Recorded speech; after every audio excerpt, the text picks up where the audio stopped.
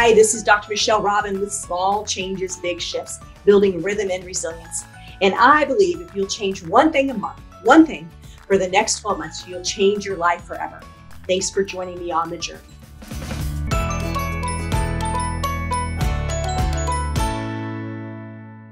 Well, welcome back for Small Changes, Big Shifts. We had an earlier edition today with my friends from Advent Health and Live in Vitality. Hopefully you have a chance to catch that show. Well, this evening, I am joined by Robby Barbaro.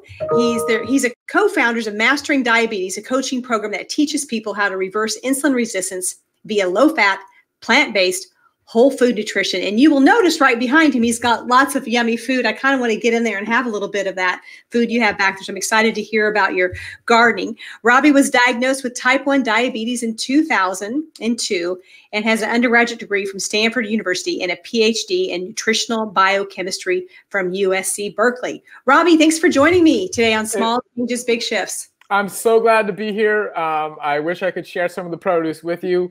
I do want everybody to know that I'm not the PhD of this enterprise here. That's Cyrus, we're a fun team here. But just so I don't want people to understand, that's okay. But well, let's redo it. So Robby was diagnosed in type 1 diabetes in 2000 and has been living at a plant-based lifestyle since 2006. He worked at Forks Over Knives for 6 years and earned a master's in public health in 2019. How about that, Robby? There you go. I just don't want people to be confused. But I am so happy to be here and be talking about our book and the information that is changing a lot of people's lives. So it's just fun. So tell me about your story. Obviously, you're a young man of being diagnosed in the year of 2000, which is 20 years ago. That's right. With type 1 diabetes. And for our audience, why don't you, before you do that, explain the difference between type 1, type 2, and type 3 diabetes? Absolutely. So in this country, we have over 120 million people are impacted by diabetes. The vast majority of them are living with either pre-diabetes or type 2. So over 85 million people in the United States alone are living with pre-diabetes and don't know it. There's another 30 plus million people who are living with diagnosed diabetes. And of all the diabetes out there, approximately 5% are living with type 1. So this is a version of diabetes where the beta cells in your pancreas have been destroyed. You're no longer producing sufficient quantities of insulin, and you have to inject insulin to manage your blood glucose levels. Now, pre-diabetes and type 2, they can potentially develop to a place where you need insulin to manage your blood glucose, but they are not required in the initial, onset of those conditions. Now, the condition of type 1 diabetes and also type 1.5 diabetes, it's classified as an autoimmune condition, okay? And that is where, when you're living with type 1.5, you have a slow onset of type 1. It happens in older adults, and you're still producing a little bit of insulin, but not enough to keep your blood glucose under control. And whereas initially, pre-diabetes and type 2, you're producing excess insulin, too much insulin. And the connection between all of them is insulin resistance. And that's what we do at Mastering Diabetes. We teach people how to reverse insulin resistance. That's the underlying cause of all blood glucose fluctuation. And so people who are, living with type 1, type 1.5, it's really challenging to manage their blood glucose. They're struggling with weight gain, struggling with lack of energy, struggling with blood glucose control, brain fog. Insulin resistance is at the core of that. And when it comes to pre-diabetes and type 2 diabetes, insulin resistance is literally the cause. That is the cause of those conditions. And when you reverse it, you can absolutely reverse the disease process. You can eliminate medications for pre-diabetes and type 2. And for those living with type 1, type 1.5, our goal is to use the appropriate amount of insulin, okay? Insulin is not your enemy. It's a big thing we talk about in our book. A lot of people are scared of insulin. It's about using the appropriate amount when your beta cells are damaged. Does that make sense? That does make sense to me. So do you do any studying with type 3 diabetes? Have you started studying that yet? Referring to Alzheimer's in that case? Yeah. Yeah. So there's no question that insulin resistance, again, is at the root of this. And it's, they're calling it type 3 diabetes. It's basically insulin resistance of your brain. And that's, Alzheimer's. And the key teaching point here, again, for what we're doing is that when you're living with insulin resistance, you are putting yourself at risk for a laundry list of chronic conditions, including Alzheimer's. So that's going to be heart disease, cancer, fatty liver disease, chronic kidney disease. PCOS has an insulin resistance component, erectile dysfunction. Like, the list is long. And so Alzheimer's is just one of them. And that is why you want to learn what you can do to maximize your insulin sensitivity and become more glucose tolerant. Tell me what conditions does insulin resistance not impact? That's a great question. I like that question. I mean, at the top of my head, I would think, when it comes to chronic disease, I don't know. I mean, it probably is impacting part of all of them. I mean, you could find like miscellaneous symptoms, like, oh, somebody has a headache or something. I don't know if you're going to blame insulin resistance for that, but it's at the core of just like gut health. You know, that's a major topic today. But gut health relates to everything. You could make a same argument for insulin resistance, and when you're doing the things that improve gut health, you're also improving your insulin sensitivity at the same time.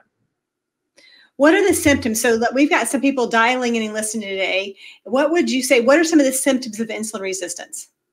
Okay. So right now, if you're not diagnosed with diabetes, you're just, the everyday person out there, and you are struggling with weight loss, that's a good indication you probably have insulin resistance. Okay.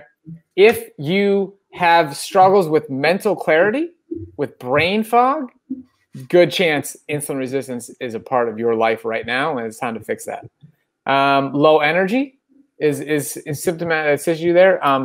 Again, insulin resistance is going to lead to elevated blood glucose levels in a lot of cases. So if you're thirsty, if you're struggling with that, that could be a problem. I would say those are the key ones.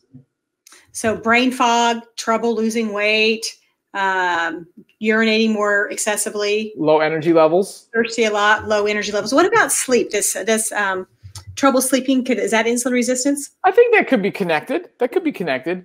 But again, I mean, there's kind of like the headache. I mean, there's a lot. You could be stressed in your life, and the stress could potentially cause insulin resistance, lead to that. But the question is, are you living a lifestyle that is causing insulin resistance it's because insulin resistance is a scale. Okay, we have to understand that. Like what things can you do that really, truly, truly make you insulin resistant? And again, the whole premise of our platform, what we wrote about in our book, Mastering Diabetes, is about understanding that, number one, there's nothing that is going to be have a bigger impact on you becoming more insulin resistant than, number one, trans fat, number two, saturated fat, and then an excess amount of unsaturated fat. So we wrote about research in this book here. We wrote about research how the replacing saturated fat with unsaturated fatty acids will make you more insulin sensitive. That's for sure. So you got to get out the trans fat. You got to limit the saturated fat. But how much of the avocados, the nuts and seeds, the coconut meat that you're having is also going to impact your insulin sensitivity. We'll talk about fats. Dive into that, since you've got this master's in public health and worked for Forks Over Knives for 6 years. 6 years. Why don't you dive into, for our audience to understand the different fats? Okay, so I want to actually pull up an illustration in our book here, which I think is really powerful in helping our viewers on the live understand something. Okay, so this is we're on page 167 of the Mastering Diabetes book here, and at the top, this is an illustration of a full day's worth of eating. Okay, so there's an apple, there's a banana, then for breakfast you have the tropical fruit salad, for lunch curried red lentils over fluffy quinoa, and for dinner these are greens and beans. So the book has 30 recipes, 2 21-day meal plans. And the point is, this a full day of eating includes 5 pounds, 6 ounces of food. So one of the key teaching points we have is that when you follow the Mastering Diabetes method, you get to eat more and way less. That's a large portion of food. People eat about 3 to 5 pounds of food. So you could be following our method and almost double your food intake while actually still losing weight. That's because of the calorie density of the food and the water and the fiber and the nutrient density. So here's the point here. This entire day of eating, and this includes the tropical fruit salad, includes ground chia seeds, which we have as an insurance policy for your essential fatty acid requirements in the Mastering Diabetes method. So every breakfast recipe, we're suggesting that you include either ground chia seeds or ground flax seeds, 1 tablespoon, and you meet your essential fatty acid requirements, write that in there. So the point is, this entire day has 15 grams of fat, the entire day, okay? Now, on the bottom of this page, you see 9 different foods, and each one contains 15 grams of fat. So 1 tablespoon of olive oil contains 15 grams of fat. Less than an ounce, 0.9 ounces of sesame seeds, 15 grams of fat. Peanut butter, 1.8 tablespoons, 15 grams of fat. Almonds, 1.1 ounces, 15 grams of fat. Coconut meat, 1.6 ounces, 15 grams of fat. So think about this volume of food that you can eat, meet your essential fatty acid requirements, and also this highlights the fact that you're getting fat by eating whole foods, okay? That's the take-home message, honestly, okay, from this entire thing, is that people are consuming far more fat than they understand that they're consuming. And it's impacting their insulin resistance. It's impacting their blood glucose control. It's impacting their ability to lose weight. And when you become aware of what foods are high in fat, what foods are low in fat, you become the master of your body. And you can meet your essential fatty acid requirements. You can meet your micronutrient requirements, your need for protein, your need for carbohydrate energy. Your need for fiber. You can meet that when you follow the Mastering Diabetes method and limit your total fat intake to an appropriate amount. And as a person living with type 1 diabetes, what got Cyrus and I into this, what got us so passionate about it, was our initial experience, which then led us to the research. But I'm living with type 1 diabetes. Anybody living with any form of insulin-dependent diabetes, we are the best test subjects on the entire planet for insulin sensitivity. We know exactly how much insulin we're injecting. We're counting our carbohydrate energy to know how much insulin to inject. And we're monitoring our blood glucose levels all day long. Many of us now wearing continuous glucose monitors where we see blood glucose data every 5 minutes.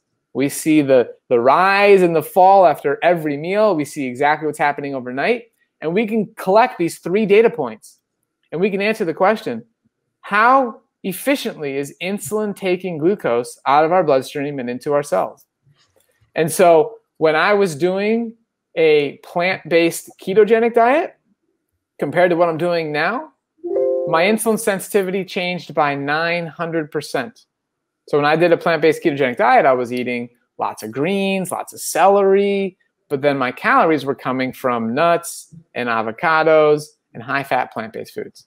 And then now I'm eating a low-fat plant-based whole food diet where I'm eating lots of the fruits you see behind me, lots of greens, lots of non-starchy vegetables, herbs and spices, mushrooms. I'm eating these foods in abundance. I'm eating well over 700 grams of carbohydrate per day, and I'm using a physiologically normal amount of insulin, about 27 units of insulin per day total. That's including basal and bolus. So if you calculate, the carbohydrate content on the plant-based ketogenic diet, which again, on the plant-based keto diet, I was having like 70 grams of total carbohydrate, but then we're talking 30 of the net carbohydrate. So however you spin it, the way you look at it is, you take the total carbohydrate, you divide that by total insulin use, you can come up with a 24-hour carbohydrate to insulin ratio. And mine improved by 900% when I changed my diet. So that's just my story though. We have worked with over, thousands and thousands of clients come through the Mastering Diabetes method, come through our coaching program, and we see this repeatedly. And we work with a lot of people living with insulin-dependent diabetes. And anybody who is like, oh, they're curious, I want to try this, the insulin-dependent crew can see that feedback immediately. Oh, wow, I'm eating more carbohydrate and I'm eating less insulin. Wow, this is really cool. And my blood glucose is easier to control because I'm eating all this fiber, I'm getting all these micronutrients, and that's really fun. And so people living with type 2 diabetes, you see the results pretty quickly. But as far as the medication drop and then the reduction in blood glucose, that takes, a little bit longer. But type 1s, you see it in days. Wow. So you were talking a lot about, we talked about the symptoms of insulin resistance. We talked about the 120 million people that suffer from a blood sugar insulin resistance diagnosis, undiagnosed. What should people ask their doctor about if they're feeling these symptoms to kind of get to know whether they have pre-diabetic or type 2 or type 1? What should they talk about? Yeah, so if you are thinking, hey, you know what, I might have pre-diabetes, I think it's smart to ask your doctor for an A1C test. And if your A1C is 5.7 to 6.4, anywhere in that range, you're 5.7, you're living with pre-diabetes. You're 6.4, you're living with pre-diabetes. Anywhere in that range.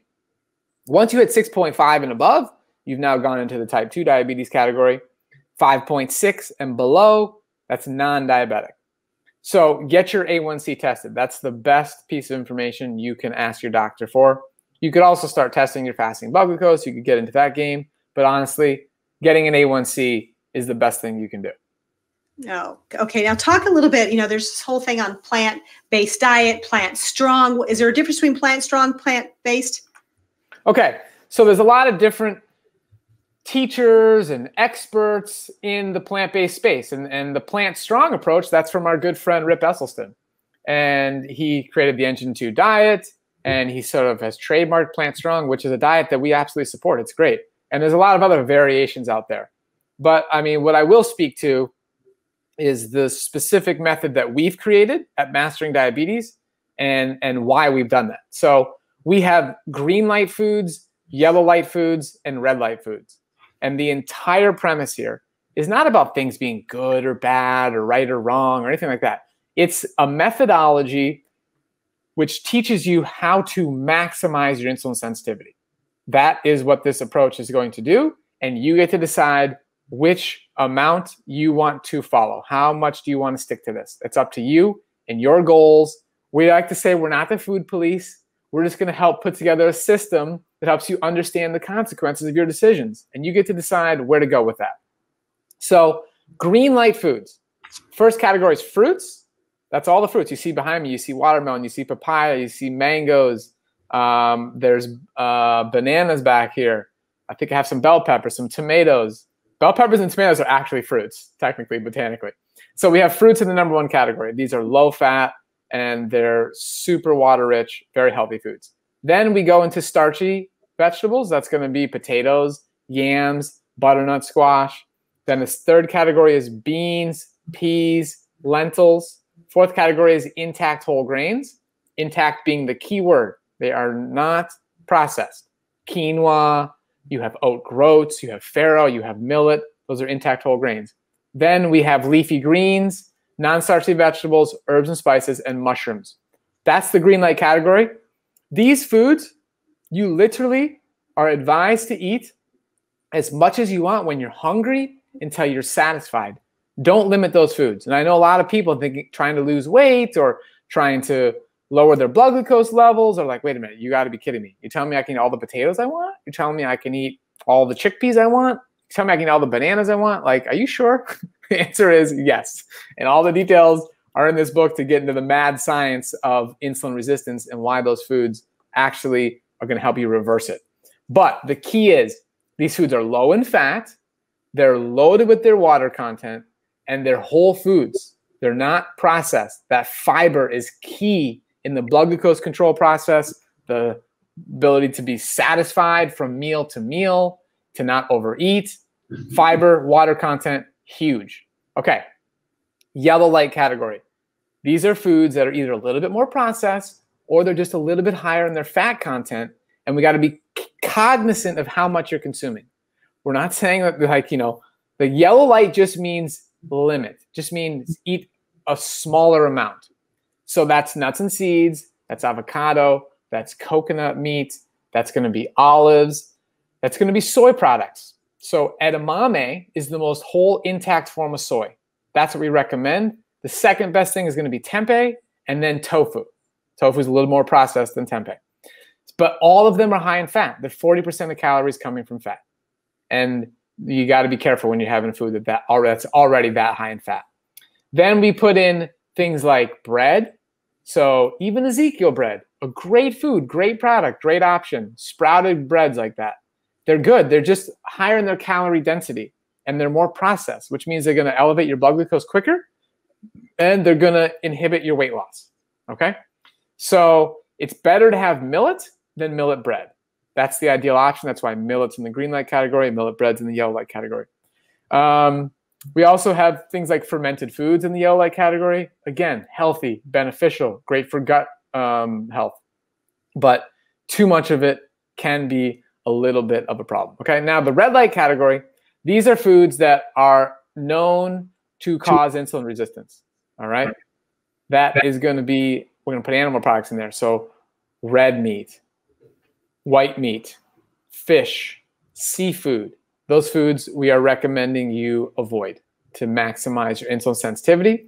And then we're also going to have the obvious, which is processed foods. So Twinkies, okay? They belong in the red light category, all right?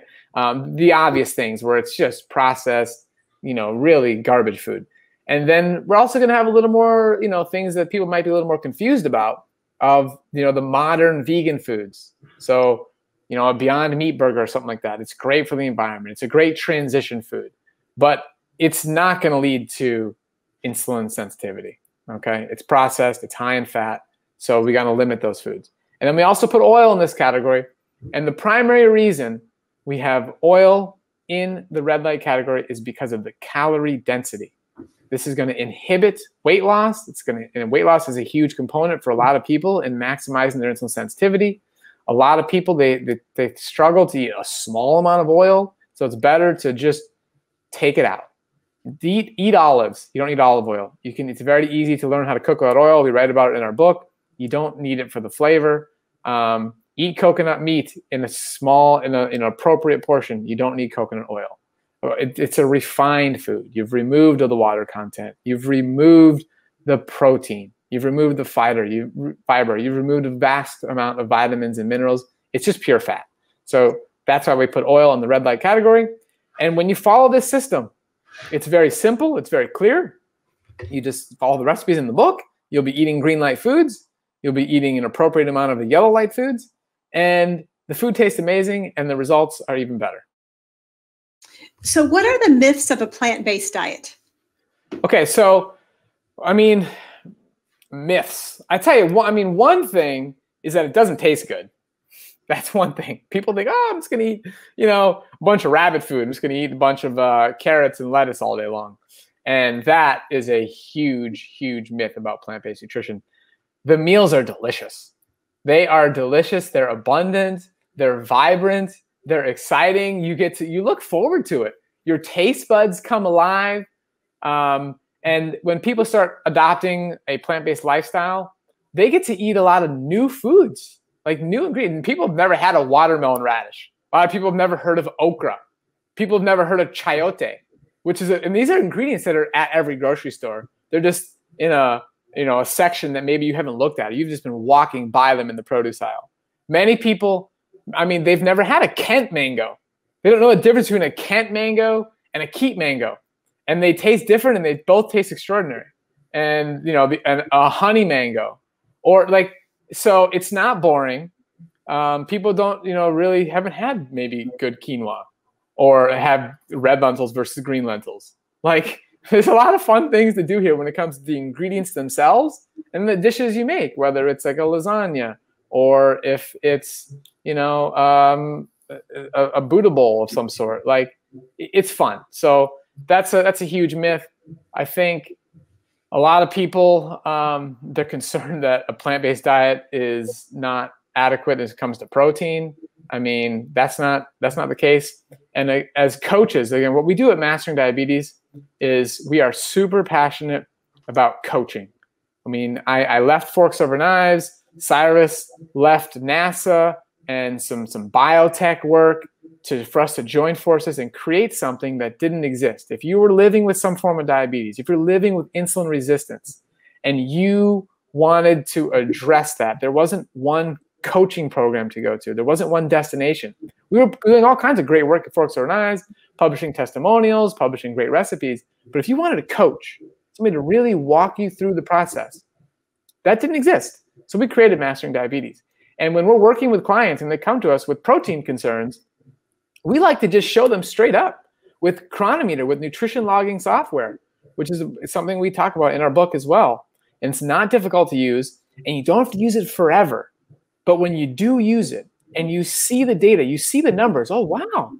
All I did was just eat a bunch of these Mastering Diabetes recipes, ate a variety of foods that I enjoyed. I didn't overthink it. But at the end of the day, I exceeded all my amino acid requirements by just eating this variety of whole plant foods. And that's a huge myth. So the protein is abundant in these whole foods. You don't need to overthink it. You don't need to chase amino acids. You don't need to chase nutrients. When you eat this varied diet, you are in good shape. Well, on this show, we like to celebrate, guide, connect, which provide hope. And we're celebrating your book, Mastering Diabetes, and the work you're doing. It's a beautiful book, by the way. I've seen it. Thank you. And you've given us some good guidance. I want to stay in the guidance category for just a second. So, I'm in the Midwest. Okay, we're, meat and potatoes kind of people here. So how can people start to shift? They say, you know what, I'm not ready to go to be a vegan or plant-based, but what could they do to start to maybe shift to that direction? What would be your recommendation? My recommendation would be to start with breakfast. Just set your sights on changing one meal a day, and breakfast is one of the easiest meals to change, and it's one of the least intensive when it comes to prep work. And we are very fruit friendly at Mastering Diabetes. So if you can start your day eating 3 to 4 servings of your favorite fruit, or you start adding in a fruit smoothie, this can have a big impact on your energy, on your quality of life. And I can't recommend it enough. Get started. I grew up in Minnesota. I just came back from a trip to Minnesota. I was in Nisswa, the Brainerd area. I grew up in St. Cloud. My family is in Minneapolis. And I'll tell you, you guys have great food there. There's great produce right now in the summertime. I got some amazing local tomatoes. The grocery stores have everything you need. These ingredients are available year-round. We live in a world where we can get great produce year-round. So starting with breakfast. And I would also encourage you to expand your palate when it comes to breakfast. Like, try some new mangoes. Try some papaya. I got a Meridol papaya right here, okay? This is called the Meridol papaya, all right? So, try new foods. Really enjoy it. Open up your mind. And then as the results come in, maybe add another meal. Maybe add a third meal. Take it one step at a time. Don't overwhelm yourself. Don't think this is black and white and about perfectionism. And if I'm eating anything in the red light category, I'm bad or something like that. No. More plants in your diet. And that's all you got to do. So think about, instead of what you're getting rid of, add more of the good stuff in. The bad stuff will start to fluff away. That's right. So as we start to wrap up the show, what's the best way for people to find you? Okay, so the best way to find us is to go to masteringdiabetes.org, and right there on the homepage, you'll see an option to take a quiz. And you can take the insulin resistance quiz and find out how insulin resistant are you. It's going to ask you simple questions, takes a few minutes to fill out, and that's the best way to get connected. So start there. If you like listening to podcasts, we have a Mastering Diabetes podcast. So type in Mastering Diabetes into any podcast platform, and you will find us. Apple, Spotify, SoundCloud, we're everywhere. If you enjoy Instagram and you like watching Instagram stories and you want recipes that we publish on Instagram and you like watching Instagram lives, check us out there at Mastering Diabetes. We're on Facebook. We're on YouTube. But most importantly, pick up the book. The book is available where books are sold: Amazon, Barnes & Noble, your local bookstore. They'll have the hardcover version. The Kindle version is available on Amazon. It's available on Nook for Barnes & Noble. We also read our own audiobook. So you can find that on Audible. You can find that on the Google Play Store, wherever you listen to audiobooks. Cyrus and I had a fun time reading that. We also added in some extra information in the beginning of each chapter. We also added in a little bit of new science that didn't make it into the book, but since we read the audiobook like last minute, we could add some stuff. So check that out if you enjoy audiobooks, and we hope to connect with you. Like we just love helping, Dr. Robin. We just love helping people. If people DM us on Instagram, we will reply to their message. If they write to us on our Facebook page, we will reply. We have a free Facebook group. You can just type in Mastering Diabetes into Facebook. It's a community there. So we like to meet people where they are and help and give information to answer questions and get people to achieve their health goals that they're looking to achieve. Well, there's not a doubt of surprise in my mind that you're passionate about this message, and then you probably got type 1 diabetes, so it pulled you closer to your calling. So as we wrap up the show, I've got 2 last questions for you. Robby, what do you think your medicine is for the world? Okay. My medicine for the world is plants. Like, plants are the medicine. And just go for it and enjoy it. So eat more plants. So I always like to end the show. And first of all, say thank you for joining me. I loved your passion. I loved your background with all the plants and vegetables, and encouraging people to get more of a plant-based diet. Like Robby said, just take the next step. Maybe take it 1 meal at a time. Start with breakfast. But I'd like to end the show with a quote. I'm a little bit of a word nerd. What's a quote? What's one of your favorite quotes? Okay, one of my favorite quotes is, I have a few. How you do anything is how you do everything. But honestly, there's also one I've literally typed in my phone from a book I'm reading, and I'm going to share it right now to make sure I get it right. Well, what's the book you're reading? Well, it's an interesting one. It's called Signs, and it's about how sometimes when people pass, that we can still connect with them. And it's very interesting. And she said, those who don't believe in magic will never find it. You got to believe first. Okay, let's start there. Like, if you want to believe in reversing type 2 diabetes, you want to believe in getting your best A1C, you want to believe in improving your time in range if you're living with type 1 diabetes. Like, you want to believe, like, I can have energy again. Start there, and then it's going to happen. I love it. Small changes, big shifts. Well, it's funny. I picked a quote based on diabetes, and it's interesting. I think it kind of goes with our talk, but maybe not. But I researched possibly thinking what might be a great quote. And so once again, I want to thank you for joining me today. Thank those people listening to the show. And thanks for, I know several of you reach out to me, and I'm grateful for your connection. So here's my quote. It's by Salmansohn. And it's, sugar is the sociopath of foods. It acts like sweet, but it's really poison. I'm guessing sugar, processed sugar, is on your red list. That's exactly right. Processed sugar. We write about it all in the book, how people get confused about the difference between processed sugar and the quote-unquote sugars found in whole foods, which are different. They're not sugars. They're glucose and fructose and sucrose. Totally different ballgame. So we're talking processed sugar. Yep. Like you eat cake and cookies and ice cream. Some of you that are having that, you might want to grab an apple instead with maybe a little bit of nut butter. Would that be an okay snack instead of... You could do that. Be a little bit careful with how much nut butter you're using, but yes, that's a great snack. Maybe a step in the right direction. Sugar, yes. Sugar is I thought that was so funny. Sociopath of foods. It acts. That's funny. That is funny. Really poison. All right. Thanks for joining me on Small Changes, Big Shifts. Go out and have a great week, everybody. I'll chat with you soon. Thanks for having me. I sure appreciate you listening to Small Changes, Big Shifts. If you go to the website, smallchangesbigshifts.com, we'll have the show notes ready for you there. If this episode inspired you to make a small change that will lead to a big shift, please share with a friend. You can catch our episode on Apple, Google, Spotify, YouTube, and our website. And if you feel like it, please leave a rating or a comment. Be sure to subscribe so you can catch our episode next week. Blessings to you.